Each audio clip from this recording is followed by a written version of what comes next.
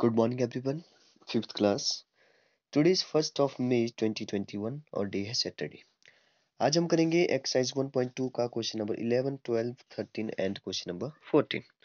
तो चलिए स्टार्ट करते हैं क्वेश्चन नंबर 11 से। यहाँ पे लिखा है counting bye hundreds. Counting bye hundreds, इसने बोला है नंबर्स फ्रॉम कहाँ से कहाँ तक। तो यहाँ पे लिखा है 80, फिर लिखा है 09, फिर लिखा है 9, 109। ठीक है, इसको पढ़ना स्टार्ट करते हैं। वंस, टेंस, 100, 1000, 10,000, फिर लाख, फिर आता है 10 लाख। तो ये बन गया 80 लाख। फिर आ गया 9,000, फिर आ गया 909। ठीक है, तो यहाँ से इसने बोला है, फिर आगे क्या लिखा है 80, 10, 2, 0, 9। 80, 10, 2, 0, 9। यहाँ तक जो वो आपने हंड्रेड्स को काउंट करना है। मैं बताऊंगा कैसे जो आपने काउंट करना है। देखिए, इसको काउंट करते हैं, पहले इसको रीड करते हैं। वंस, टेंस, 100, 1000, 10,000, फिर आता है लाख, 10 लाख। ठीक है, ए आ गया लाख वाला ग्रुप, ए आ गया 1000 वाला ग्रुप, और ए आ गया वंस वाला ग्रुप। ठीक है, 80 लाख, 10,000 एंड 209। ठीक है, अब देखिए काउंटिंग बाय हंड्रेड्स का मतलब है, जैसे आप हंड्रेड्स हंड्रेड्स काउंट करते हैं, जैसे 100 हो गया, फिर 200 हो गया, फिर 300 हो गया, वैसे 900 तक, फिर जो वो 1000 आ जाएगा। ठीक है, तो ऐसे एक एक ही हमने हंड्रेड्स को काउंट कर रहे थे हम लोग। जैसे एक और छोटे से एग्जांपल से, जैसे मेरे पास एक नंबर है 217, से जो वो मैंने हंड्रेड्स को काउंट करना है 917 तक। ठीक है, अब आपको पता है कि देखिए हंड्रेड्स को काउंट करने का मतलब है कि इसके बाद वाला जो 100 है वो क्या होगा। जैसे इसमें जब वो अगर 100 प्लस करेंगे तो क्या होगा।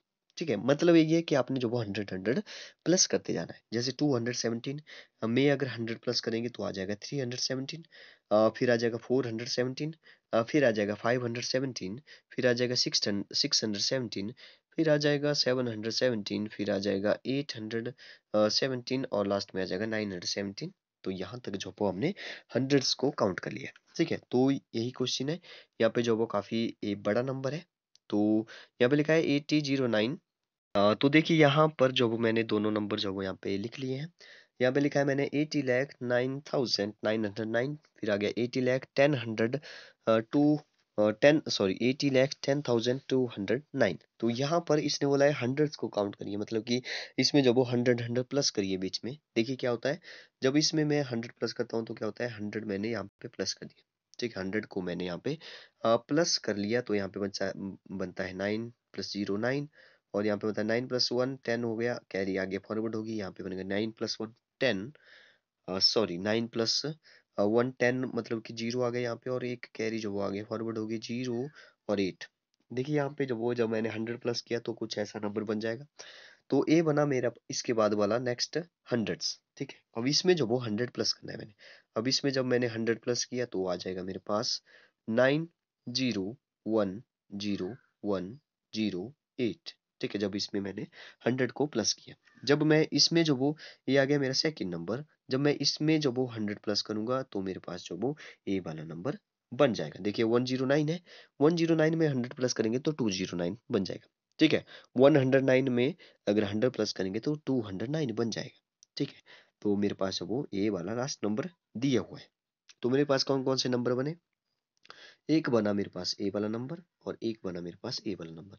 आपने जो वो इन दोनों नंबर्स के बीच में आपने ए वाला नंबर जो वो लिखना है। कौन सा, एक ए वाला नंबर, एक ए वाला नंबर, फिर लास्ट में जो भी दिया है वो नंबर आ जाएगा। ठीक है, तो ए हमने जो वो हंड्रेड्स काउंट किए, क्योंकि हमारे पास जो वो 209 तक जो वो बोला था। तो 109 के बाद 209 आ जाएगा। तो हमारे पास सिर्फ दो ही जो वो हंड्रेड्स बीच में आए, दो ही नंबर जो वो इसके बीच में आए। एक बार एक 80 लाख 10,009 ए वाला आया। ठीक है, एक जो वो 80 लाख 10,109 ए वाला है। ठीक है, नेक्स्ट क्वेश्चन पर चलते हैं। नेक्स्ट क्वेश्चन है, देखिए क्वेश्चन नंबर 12। यहाँ पे इसने 1000 को कैलकुलेट करने के लिए बोला है। Counting bye 1000, right the number from. यहाँ पे लिखा है इसने 7, 6, 5, 9 एंड 317। कहाँ तक करने का काउंट इसको, 7, 6, 6, 3 और 317। देखिए इसको रीड करते हैं। वंस ग्रुप, 1000 ग्रुप और लैक ग्रुप। वैसे यहाँ पे वंस ग्रुप, फिर 1000 ग्रुप, फिर लैक ग्रुप। ठीक है, 76 लाख 59,000 से 317। ठीक है, वैसे यहाँ पे 76 लाख 63,000 एंड 317। ठीक है, अब इसने जो वो यहाँ पे काउंटिंग बाय थाउजेंड बोला है। अब देखिए आप ध्यान दीजिए, पहले जो वो हमने 100 प्लस किया था काउंटिंग बाय हंड्रेड्स में, अब यहाँ पे आपने सिंपली 1000 को जो वो प्लस करना है। ठीक है, 1000 को प्लस करना है। जब तक जो वो ए नंबर नहीं आ जाता तब तक आपने थाउजेंड थाउजेंड प्लस करते जाना है। ठीक है, देखिए कैसे। देखिए हमारे पास जो वो यहाँ पे दो नंबर दे रखे हैं। जब इसमें मैं 1000 प्लस करने वाला हूँ, इसमें मैं 1000, आपने जो वो साइड में रफ वर्क में ये जो मैं प्लस कर रहा हूँ ये आपने साइड में करना है। ठीक है, जब आप 1000 इसमें प्लस कर देंगे तो आपके पास आंसर आ जाएगा 7, 1 वैसे नीचे आ गया, 3 भी वैसे नीचे आ गया, 9 और 1 10 हो गए, कैरी एक फॉरवर्ड हो गई, 6 यहाँ पे बन गया, और 6 7। ठीक है, जो फर्स्ट नंबर है वो बना हमारे पास ए वाला। ठीक है, ए वाला जो वो हमारे पास फर्स्ट नंबर बन गया। ठीक है, इसके बाद आपने ए वाला नंबर लिखना है क्योंकि इसमें 1000 प्लस हो चुका है। ठीक है, अब नेक्स्ट इसमें जब नेक्स्ट नंबर आपने निकालना है, जब तक जो वो आप यहाँ तक नहीं पहुंच जाते तब तक आपने 1000 1000 प्लस करते जाना है। 1000 जब प्लस करोगे तो आप रफ वर्क में करोगे, आपने सिर्फ जो वो फेयर वर्क में सिर्फ ए वाला नंबर लिखना है, 76,60,000 317। ठीक है, फिर जो वो जब इसमें 1000 प्लस करेंगे तो क्या हो जाएगा, तो यहाँ पे 61 आ जाएगा। फिर जो वो 1000 फिर से प्लस करेंगे तो फिर 62 आ जाएगा। फिर जो वो 1000 प्लस करेंगे तो 63 आ जाएगा, मतलब कि हमारे पास फिर से यहाँ पे जो वो तीन नंबर बने।